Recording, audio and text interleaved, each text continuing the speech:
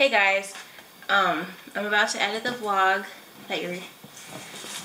I'm about to edit the other vlog. The one you watched before this is the one I'm about to edit. But basically, I just want to tell you about my day. So today was a really strange day. I got really tired. Hold on, this camera's bothering. Hold on, one moment. Today was a weird day. I was really tired at work. When am I not tired? But I was really bored. Anyways, for lunch, I wanted Arby's. I decided I wanted Arby's. I try not to eat a lot of meat during the week, so it was like weird, and I've been doing really good with not eating meat, but I was like, nope, gotta go to Arby's. Even though other stuff looked better, I still wanted to eat at Arby's. So, basically, I went to Arby's, and it was like really gray. It's just weird aura, right, around the whole day.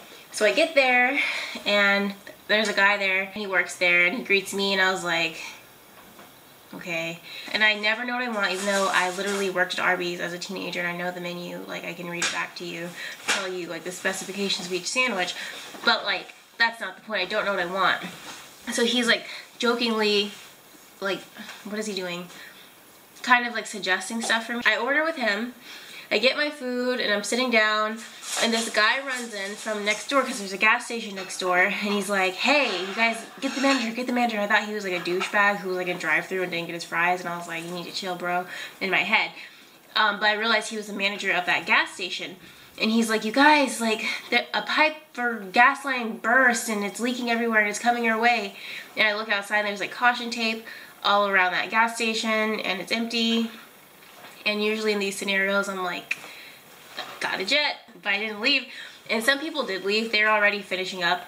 And there are only a few people left in the restaurant, but you know, I didn't have a lot of food, so I was like, I'm gonna finish eating this because that's my chance to sit down and not be at work and eat. So I did that. So I was facing a window, and in the window I can see, I was looking out the window, and I could see the reflection of the stuff behind me. So I saw the guy who took my order behind me, and he was sweeping and just being, you know, sweeping, doing whatever he's supposed to do in the dining room. And then he like fell out, and I thought he tripped at first, and I was like, okay. And then he was like seizing, he was having a seizure, and I recognized it. He's having a seizure, and people start freaking out, because at first it's like you can't tell if someone's joking or not, because we just think everyone's kidding all the time. Anyways, everyone was freaking out, and they're like, call 911, call 911, but it was such a shocking sight that no one did it. And I started calling, and I did it. That was my first time calling 911 to help someone.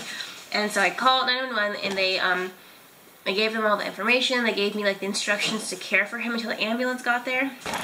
And it was pretty crazy. It was crazy.